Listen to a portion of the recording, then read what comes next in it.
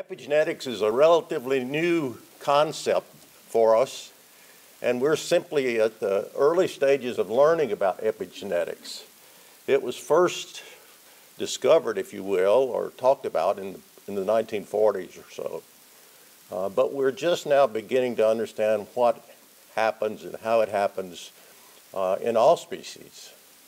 And it's going to be an important aspect of what we do in the future in terms of managing our herds and flocks and resources. I want to point out that I don't work alone. There's a team of people shown on the bottom of this slide that is part of my team. We work together a lot. We've published papers together. We discuss issues. This is an international group, and so we learn from each other. What I'm really going to do is give an overview of epigenetics. I'm really not an epigeneticist. I don't know there's anyone who's an epigeneticist, Peter. But we're going to be talking about what I've learned and what others have learned in terms of epigenetics. The first thing I want to indicate is there are two terms that you might hear, epigenetics and epigenomics. And it's not always been clear what they mean. So recently, NIH has a study group that focuses on epigenetics, and they say that we ought to use these two terms in this way. Epigenetics refers to changes in the genetic behavior, if you will, of an individual that can be transmitted to their offspring, and to their offspring, and to their offspring for at least multiple generations. Now, the DNA sequence hasn't changed, but the way the DNA behaves has changed with that epigenetic change. We also can have epigenomics, and that can refer to what happens in an individual animal as it develops, so that the genetic control of stem cells, let's say mammary gland cells, stem cells, or stem cells in the gut, may be affected differently, and that may or may not be transmitted to the next generation. And we'll show you some examples of those. I think I'm a member of the DNA era, and I say that because DNA, the structure of DNA, was published in 1953. And we built this dairy barn on our farm in 1953 in the spring, the same time that Watson and Crick published the structure of DNA. So I'm an early part of the DNA era, I would say. Early on, if you look at the box on the bottom left, that was our concept of how DNA was translated and transcribed into proteins and how it worked. The earliest understanding of this process resulted in a Nobel Prize, and it was pretty simple. DNA made RNA, and RNA made a protein. And that's the way everything worked. We thought that all of the problems had been solved in understanding genetics. But then as time has moved on, we now know that it's much more complicated than that 3 steps. We have DNA, which has normally has been developed over the years or defined over the years. But we also have methylated DNA. We can have methyl groups on some of the residues of the DNA. And we have acetylated histones that the DNA is wrapped around in the nucleus. So these are structures that were not known in the early days, but they then influence how DNA functions. And then we have a whole group of RNAs, short RNAs, long non-coding RNAs that can play roles in genetic expression. Rather than making a protein, those RNAs may go back and bind to the DNA to regulate its expression. And so that's a step that is very important in understanding epigenetics. Some genes are expressed or not expressed. what we know that it is that essentially every gene is turned off in a normal process in the oocyte and sperm. And then those are turned back on. So epigenetics is really a process that works in development throughout life. But we haven't understood exactly how it might be altered or be irregular to cause effects until now. So expression of DNA can vary a lot in many ways. And that's really what we talk about as we talk about epigenetics. Dr. John Cole, who was at USDA and is now at USUS, put together a whole series of data in the last couple of years looking at how various performance traits have changed over the last 50 years. And he used 1957 as the base, and then he calculated, based on what we know about changes in DNA and management, what percentage increases over this last 50 years have occurred to make milk production go up in the U.S. dairy herd. And you can see that about 24% of the improvement was associated with environment and management. And about 30% was associated with genetics. Those are pretty close, almost equal. About half of it genetics and about half of it environment and management. We would say right now that epigenetics falls into that environment and management area rather than in the genetic area, because it's caused by changes in the environment and how animals are treated or fed or how they live. But in the future, as we understand it, we may move that up into the genetic area. It may become a component of genetics in the future. So right now, we consider it to be an environmental factor or effect, but in the future, we may be monitoring epigenetics the same way we measure genes and genomic activity today.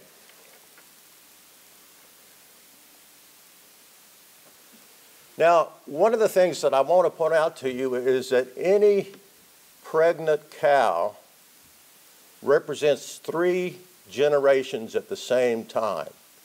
And this is something I believe is very important for us to think about and remember. The cow is generation 1. The fetus in the uterus is generation 2, and the gametes in the ovaries or testes of that fetus is generation 3. So while sometimes we think we're affecting the cow, or maybe the cow and the calf, we may miss the idea that we're affecting 3 generations with an environmental impact. Think about epigenetics, we have to think about the fact that 3 generations can be affected by the same environmental factor that occurs. It could be a disease, it could be change in temperature, it could be change in feeding, it could be lots of different things that would induce that. But we do have, in a pregnant animal, 3 generations represented. As I indicated, the oocyte and the sperm shown on the left, which are 1 N at that stage of development, all the genes are turned off. And then after fertilization, some genes are turned on and they begin to develop, and they develop the blastocyst, which begins to grow in the uterus, oviductor uterus. And other genes are turned on to regulate the development of certain organs in the body. And that continues really throughout life. Development, repair, changes in our tissues. Not only do we have those changes in the development for various parts of the body, but we can have changes in the cells that form the mammary cells or the intestinal cells, the cells that multiply and multiply and multiply over life. Skin cells, for example, can also be affected. So we have various generations, if you will, and various types of cells that can be affected by genetics and epigenetic turnover. Now, if we go to the DNA level, if we look at the level of DNA and we look at it chemically, we have begun to understand a little bit about what happens with epigenetics. The first thing that was really discovered was that some bases in the DNA have a methyl group attached to them. And there are enzymes that control that to put the methyl group on the DNA. So it's not unusual to find methyl groups attached to the DNA. But when methyl groups are attached to the DNA, that changes the DNA expression. That's an epigenetic change. The DNA sequence hasn't changed, but that methyl group on one base can change how the DNA behaves. And then the DNA is wrapped around histone proteins, and some of the histone proteins can become acetylated. And when they're acetylated, that changes how the DNA can open up or unwind or unroll from the histones and become expressible. And so epigenetics is related to these two processes that happen within the nucleus, within the cell.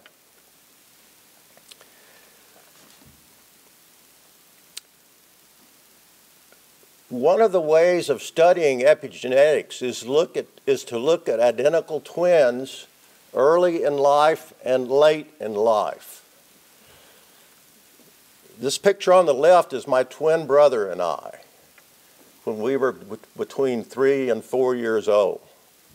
Now, identical twins in their early life, by and large, are in the same environment. They're in the same family, they eat the same food, they're taken care of by the same people, they get the same medical care. But then they move apart. So my brother and I moved apart, worked in different areas after we got out of college. That's a picture of us on the right in Mexico working with some dairy herds there when we were 57 years old. So we had worked apart, if you will, for about 30 years at that time. My brother was diagnosed with Parkinson's disease in his late 30s or early 40s. And he lived until 4 years ago. We were identical twins. Parkinson's disease is not a genetic disorder, but there's more and more evidence that Parkinson's disease is an epigenetic disorder. In fact, there are many papers being published in that area now. So this says something in his environment was different than something in my environment during most of our careers. We don't know what that is. People say, well, was it some medicine he used, or was it something he used in the clinic, or was it something he used to treat cows? We really don't know. But he obviously was living in a different environment than I was. And so that's an example of an epigenetic disease or effect that has been demonstrated. A study in Spain is demonstrated in those boxes across the top. And they took identical twins from about 4 countries, and they measured the markers on the DNA, the methylation of the DNA or the acetylation of the histones in those identical twins. And the red bars are twins that were always 3 years of age. And you can see the red bars are always exactly the same in the sets of twins. Now, the older bars were from twins that were 55 years of age. It's not the same individuals, but these older twins had lived apart for most of their life. And if you look at those blue bars, in every measure, the two twins are statistically different in terms of how that particular acetylation or methylation had occurred in their DNA. So clearly there's evidence that over life, our DNA changes through environmental influences without the DNA sequence changing at all. And so this results into what we refer to as epigenetic effects. One of the things that epigenetic effects do is to really keep the DNA from relaxing, if you will, and opening up so that the enzymes, the polymerases that act on the DNA to make RNA can function. And on the left, we would see what a normal helix of DNA might look like when it's opened up.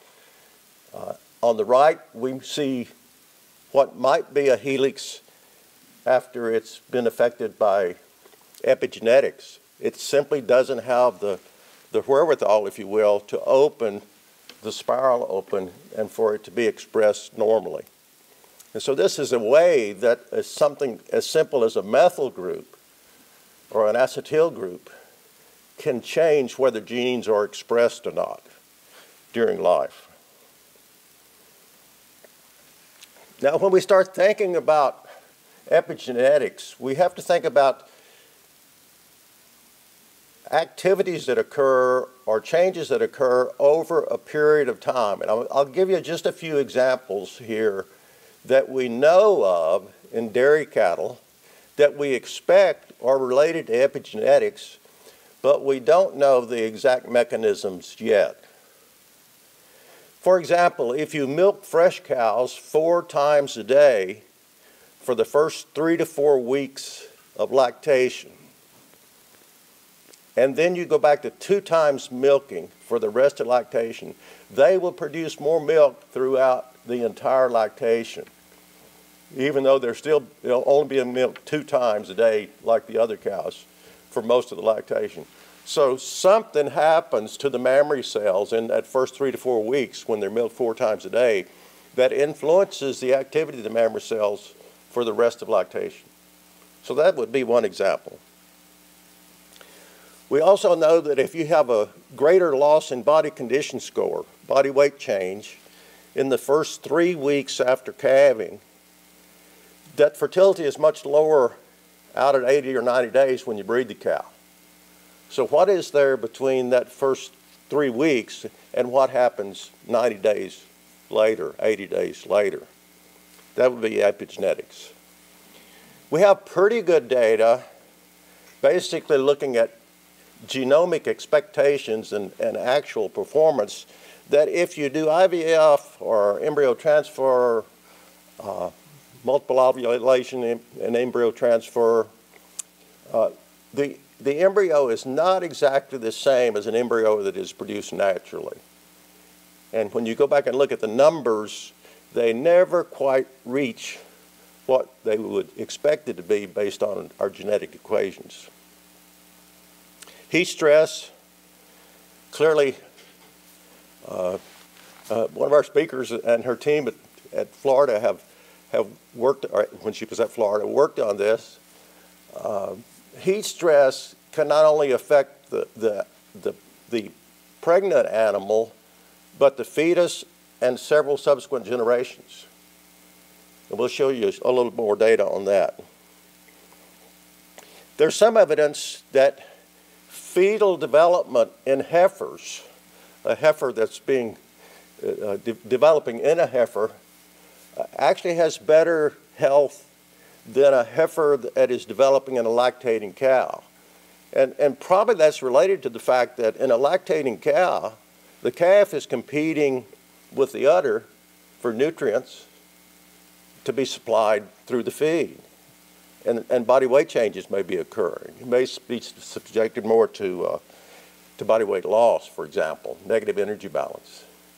So we have several examples in cattle that genetically are the same, but in terms of performance are different. Let me talk a little bit about this observation that we made several years ago. It's referred to as the Britt hypothesis. We were looking at changes in body condition in Holstein cows. This was back in the 90s. And we simply took a group of cows. We had about 45 or 50 cows in this batch of cows that were in a study. This was not published in the original paper, but we did the analysis later and published this. You notice we have 2 patterns of body weight change in the cows, in the box in the center. One is fairly maintained. We just labeled that as maintained body condition score. And the other group you see lost significantly in body condition score during the first 5 or 6 weeks and then returned back to almost the same as the other group by the 8th to 10 weeks. And these cows were then inseminated about 85 days postpartum, artificial insemination without timed AI. And look at the difference in the fertility. The cows that maintained their body condition score had a 62% conception rate, and those that lost weight and then regained the weight had a 25% conception rate. Out at the time of breeding, their body condition scores were almost identical, but they had different patterns in the postpartum period of how those body weight changes. And so we got to thinking about this, and we then thought about that oocyte that is released at the time of ovulation out at 80 or 85 days has been growing for a while, and we started working our way back. It turns out that it takes an oocyte about 101 days from the time it's activated in the ovary to continue to grow in the follicle and to be ovulated so it can be inseminated, about 101 days. And so if you go out at 82 days or so and trace back, that oocyte that is ovulated at 82 days or so began its development during the transition period, during the time when the cow was losing most of its weight. The body weight changes in the transition period. So our theory was that it was subjected to an impact through the granulosa cells that influenced its fertility. Later on, a group at Wisconsin used data from 2 herds. There's about 1,800 cows in this study. They simply measured the body condition score change in the first 3 weeks after calving. And they put them into 3 classes. They had cows that lost body condition score, cows that maintained body condition score, and cows that gained body condition score in the first 3 weeks after calving. The nutritionists there argued, we don't have any cows that don't lose weight after calving, but when they started looking at their data, their own data that they'd had for years, they realized that 20 or 30% of the cows don't lose any weight after calving. And these cows were all inseminated by timed AI at 82 days postpartum. And you can look at the differences in conception rate or fertility with that timed AI. 25%, 38%, 84%, which clearly shows that that oocyte out at 80 days or so has been influenced by the body weight changes just after calving. So that's an example of an epigenetic effect. Somehow that oocyte has been impacted negatively. Now what's interesting, if you go ahead and look at the rest of the studies that they did with this, those eggs are actually fertilized and begin to grow and all die before the 4th or 5th day after fertilization. So that means that their genetic development was impaired apparently by the heat stress or the body weight change stress that occurred much earlier. We see the same sort of thing with heat stress and other stresses in cattle. One of the questions that we have to ask, why do cows have to lose weight? And this is a study from Israel, one of their big dairy centers, research centers. And these cows were all fed the same, and they simply monitored their body weight and their body condition. On the left, you see the percentage of body weight loss. This is natural loss, not caused by changes in diet. They were all feeding the same diet. And they followed cows through 5 lactations. And you can see there's clearly 2 patterns of activity. Some cows lose a lot of weight. Some do not lose nearly as much weight. If you look at the milk production, it's the same. The cows that lose less weight produce more protein and more fat. So cows don't have to lose weight, or as much weight, if you will, to be as productive. On the right side is the fertility of these cows. And you can see that the low losers, if you will, compared to the high losers, were more fertile. They had fewer days open and higher first service conception rates. So again, an example of how an environment can change the performance of these cows. These are data from Pete Hansen's group and others looking at embryos. And on the left, we have the cumulative death rate of embryos during the first 6 months after the embryo was, after the calf was born.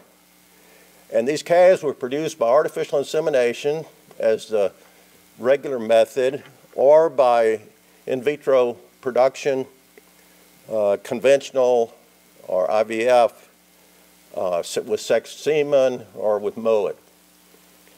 And on the right, we have their performance, their milk yield, gestation length, so on and so forth.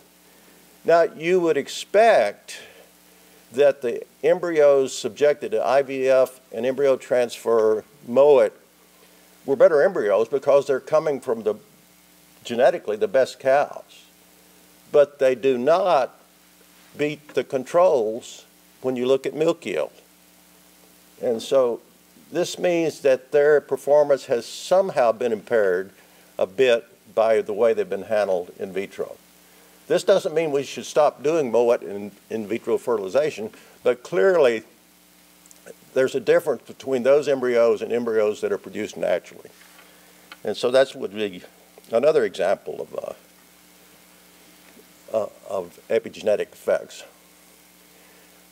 One way to deal with these kinds of changes that we see is to have a mechanism so that we control or prevent those adverse effects.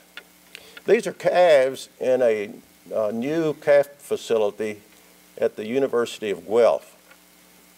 And they're doing something I think very intriguing here.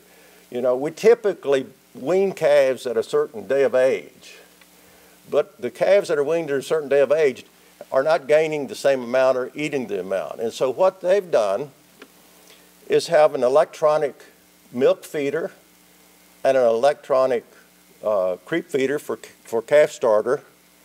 All the calves have a tag, electronic tag, and the computer monitors their energy intake every day, and it makes the transition from milk to milk replacer always result in them gaining weight. They don't have any changes or any weight changes that are losses, because the computer is regulating really how much energy that comes in. And so this would be an example of how we could use technology to prevent some of the epigenetic effects that we might see. If you simply wean calves on the same day, some are going to perform a whole lot different than others because of the differences in their natural intakes. And if you can make that intake, not of just milk or grain, but of energy, continue to increase, then you won't see this effect. These are data from the Florida study I mentioned earlier. On the left, we have cows that were either cooled or not cooled during the last 46 days of pregnancy, the last 46 days. And cooling was simply using ventilation system, sprinklers, typical system for cooling cows. They weren't put in air-conditioned buildings. They were simply cooled during the last 46 days of gestation. The bottom chart on the left shows their milk yield in the subsequent lactation, depending on whether they were heat stressed or cooled. And you can see those cows that were cooled in the last 46 days produced more milk than those that were not cooled. We've always thought, you know, The dry cow is okay, we don't have to worry about cooling, but now it looks like in a heat-stressed environment we need to cool everything, the calves and cows and dry cows and all others. The next two boxes of graphs show the first 3 lactations and the calves that resulted from those cows. The next box over number 3 is the second generation. And what this shows is that over 3 lactations with the first generation and 1 lactation for the second generation, if they came from the cooled line, if you will, the cooled dams originally, they continue to produce more milk than if they came from the heat stress line. Now, every animal was cooled after that first 46 days. All the calves were always cooled while they were pregnant. So this is a generational effect that goes back to heat-stressed calves 2 or 3 generations earlier. That has continued from one generation to the next. Now, the biggest challenge I think we have today is how do we get data to measure epigenetics? Where's that data going to come from? We really need to be measuring activity. We need to be measuring body stress, heat stress, cool stress. We've got a lot of tools to do that, but our biggest challenge is those tools don't talk to each other. How many different methods do we have of monitoring activity in cows, or monitoring rumination in cows, or monitoring speed of milk production in cows, anything that you want to talk about? We have lots of different tools, but there's not a consistent method. So we need to get the companies and the organizations and the breeders and the dairymen to start thinking about, can we develop a consistent activity score? You know, it may be 1, 2, 3, 4, or 1 to 5, low to high. But we need methods of measuring things in a way that we can compare that we don't have the data to do today. If we really want to understand epigenetics in the future, we need to know what the body temperature is in every herd every day.